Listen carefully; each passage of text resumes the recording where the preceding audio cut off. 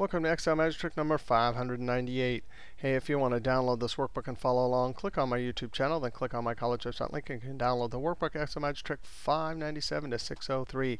Hey, we have a straightforward forward one here. Someone asked about calculating hours worked in a day, except for we have a lunch break. So you come in at 8 a.m., lunch out at 11 a.m., come back in at 11:30 a.m., and leave at 4:30. So time, since time, if I do a little formula here, and then Control-Shift tilde to get rid of the formatting, you can see time is the proportion of one 24-hour day.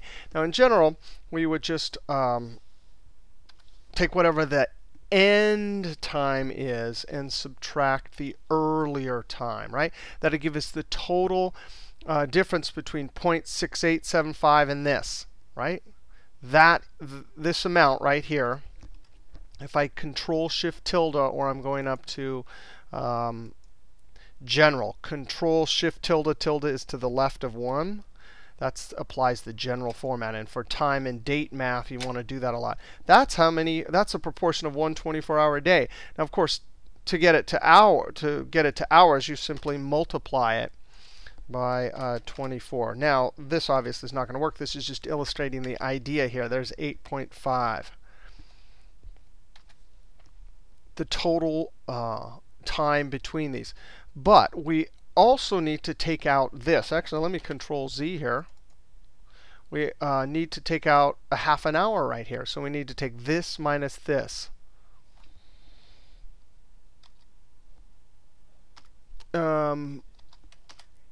Minus, and I'm going to go this minus this. Now we're going to have to put a parenthesis there, because multiplication comes before any of these subtraction here. Now we can actually simplify this, but this gets the idea. That's how many hours we worked. And for a lot of people, if you're doing time calculation, that makes perfect sense. I took the total difference, and then I subtracted the lunch. However, we can go ahead and carry this inside using the distributive theory. Minus of a minus is plus, and minus of a plus is a minus. So we can actually go like this to make it a little bit shorter.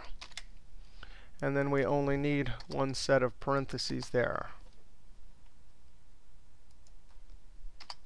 just on the outside. And so that formula will work just fine. Those are the hours. The advantage of doing it this way, there's formatting you can use to show total hours. But the advantage is that if you have $12, right, then the total wage gross pay is the 12 times the 8. If only I could type. Did I get it right now? OK, there we go. All right. Time for worked in a day, including a lunch break. We'll see you next trick.